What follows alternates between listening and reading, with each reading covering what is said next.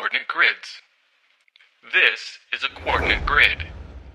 It has two number lines that cross each other at 90 degrees, or right angles. The number lines are named x-axis and y-axis. Together, both lines are called axes. These axes make four quadrants which are numbered 1, 2, 3, 4. Where the lines meet is called the origin. There are two basic things we can do with a coordinate grid. The first is plot. Plotting means to find or make points on a grid, like this. Each of these points have coordinates.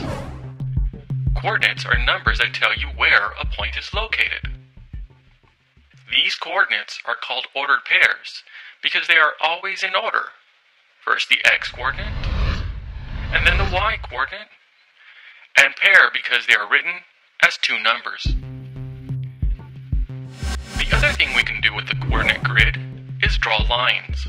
We can draw horizontal lines and vertical lines. That's a basic introduction into coordinate grids. For more videos and downloadable worksheets, go to www.mathdad.com.